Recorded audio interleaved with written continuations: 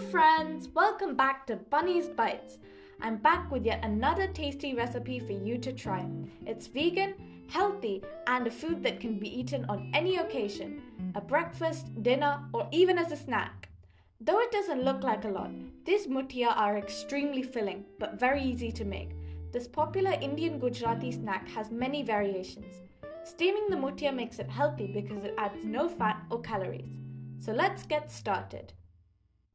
First, take a bottle gourd and cut off a third of it.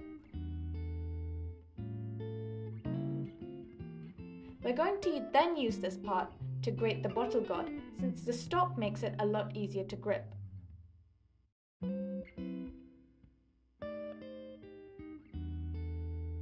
Once grated, you should get roughly 1 cup of grated bottle gourd. To make the dough, you need 1.5 cups of wheat flour,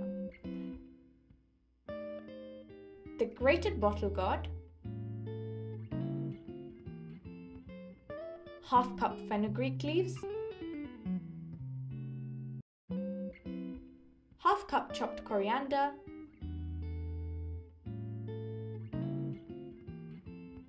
1 tablespoon ginger and green chili paste, but you can adjust this to your spice tolerance, 1 teaspoon salt, and mix together.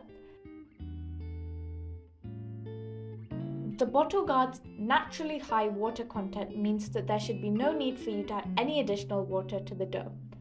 Mixing it with your hands helps to squeeze the water from the bottle gourd. I forgot to add earlier, but add a pinch of bicarbonate soda. These measurements make enough mutiya for 3 people. Everything green in this video has been grown in my garden. To shape the dough, add a bit of oil on your hands so that the dough doesn't stick and start rolling into a long cylindrical shape. Why a cylinder? Because a thin shape makes it easier to steam.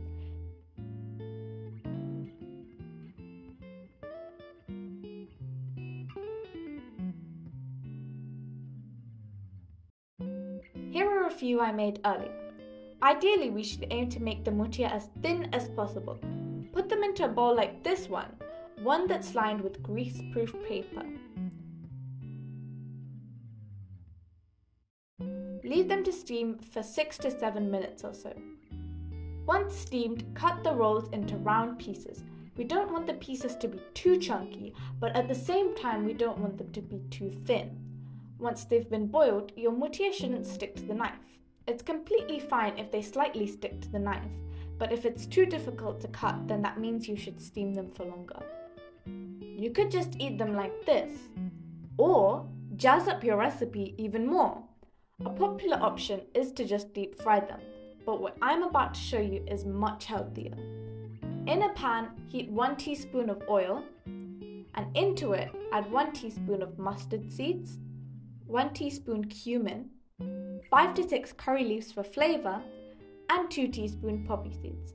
Once the curry leaves have become crispy, add your mutiya and fry until slightly brown.